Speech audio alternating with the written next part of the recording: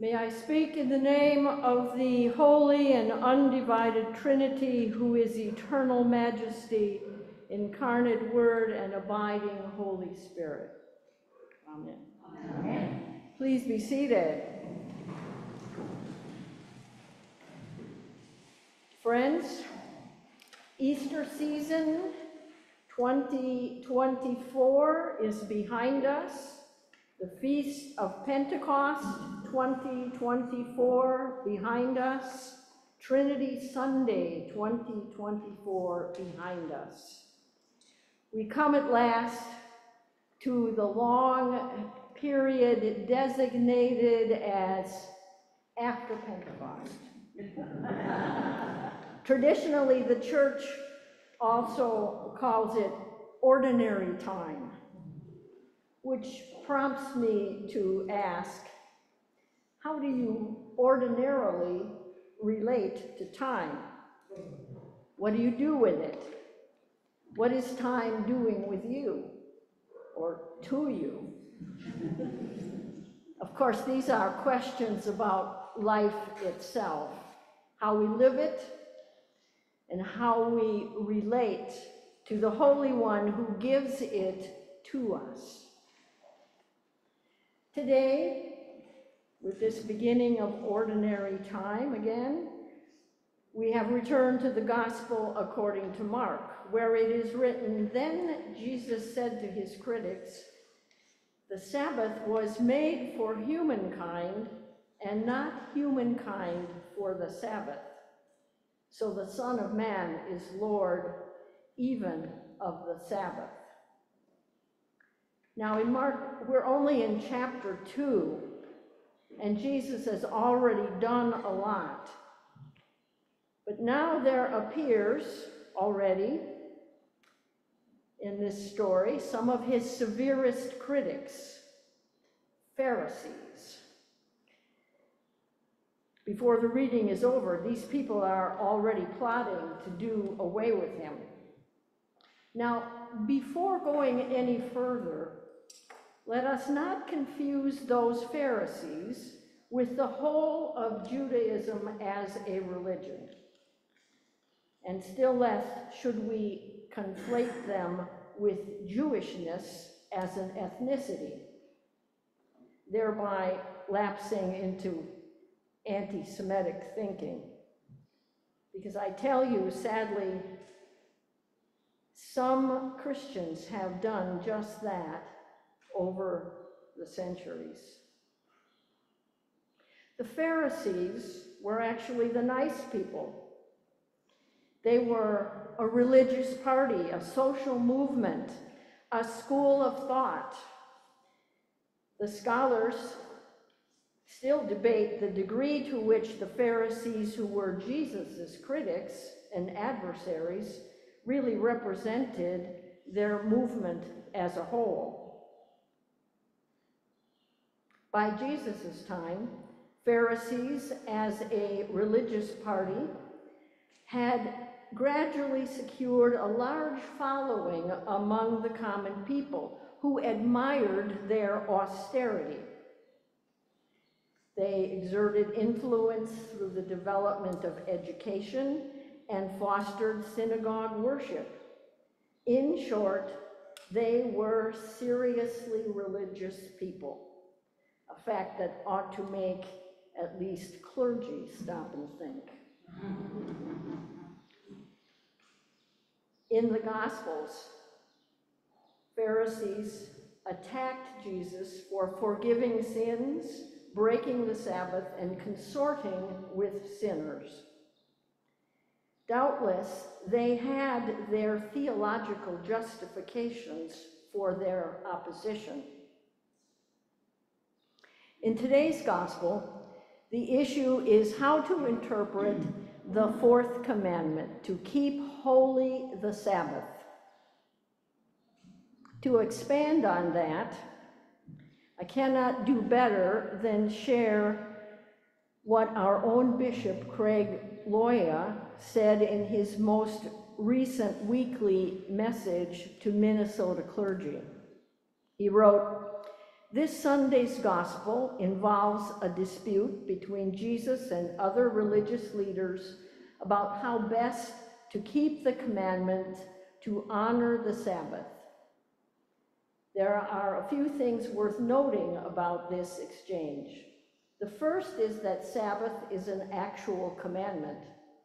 It's not a suggestion, a luxury, or an indulgence. It's on the same level as not committing murder. So whenever I or anyone else lets that practice go, it's not just ill-advised, it's a symptom of our sinful nature. Keeping the practice, which is actually really hard, is a way of staying open to God's redeeming work in me. Our bishop continues. Second, the commandment to keep Sabbath is not just because God wanted everyone to go to synagogue or church one day a week, or that God likes to impose random rules to interrupt our lives.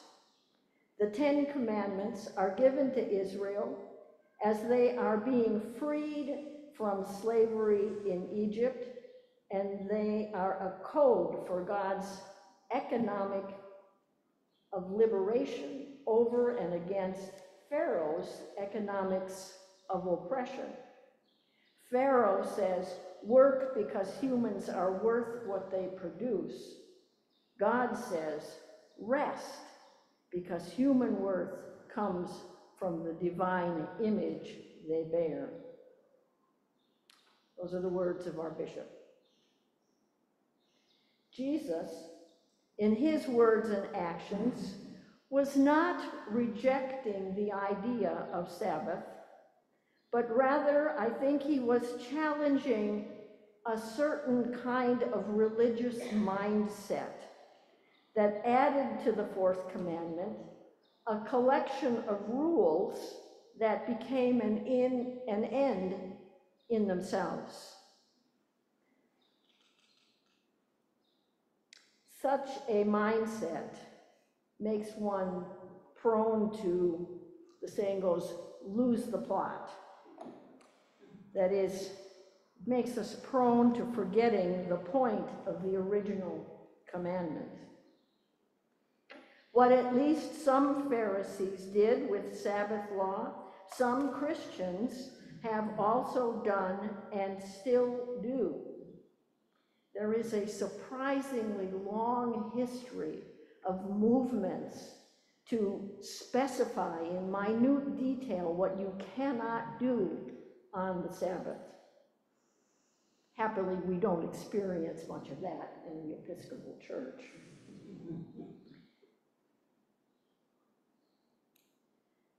Judaism itself made room for responding to need even on the Sabbath. Jesus' critics with that mindset did not. The kind of religion that angered Jesus seemed to be all about following rules. And there are Christians who still give that impression. Worse, there are those who, in the name of Christ, would force their rules on everyone else, no matter the human cost. I wonder if that kind of religion finds its chief adherents among those who by temperament, upbringing, or circumstances have become good at following rules. I was still a child. Well, I'm confessing to you now, I was still a child when I realized I was good at keeping the rules. I was much more adept than my little brother.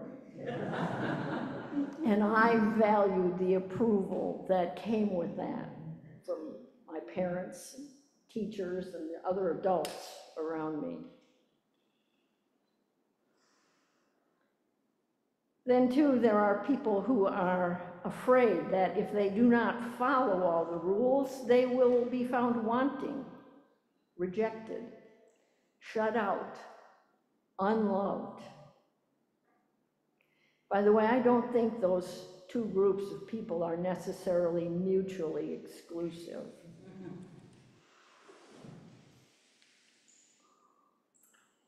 The Pharisaic mindset in any religion seeks not a trusting relationship with God, but to be in a position of control, as if one can say, I obey all the rules, and therefore God has got to give me what I want.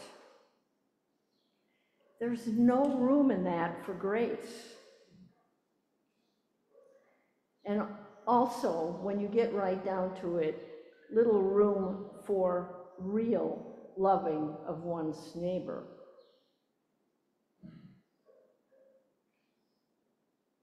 In contrast, Jesus did not reject the fourth commandment, but he retained his authority to put rules in proper perspective and to respond to human need first. So perhaps today we are being called to look for the Pharisees' error not only within their approach to religion, but in our own tradition, and especially within ourselves. To try to do a little less channeling of our inner Pharisee. Surely, to worthily observe Sabbath time calls for worshiping God and for taking time for rest and recreation. Regular Sabbath time lets us breathe and look at how we relate to time. Stopping work and taking time to worship and rest at least one day a week lets us notice whether or not we are really alive to life as blessing, including the blessings of community and communion with God and each other. The commandments, the true commandments of God, are all for the sake of holy love. And so, too, is Jesus' approach to the Sabbath. The Pharisees of Jesus' day were his critics, his adversaries, but they were the same people for whom he was willing to die, so that they might know themselves set free from their fear, from their isolation, from their indifference to the blessings of community and indifference to the needs of others. To keep Sabbath is to step back from ordinary labor and recall that we are more than the work we do. Certainly, we are more than instruments for someone else's profit. Above all, honoring the call to take regular Sabbath time is to remember that the most important work is not ours, but God's.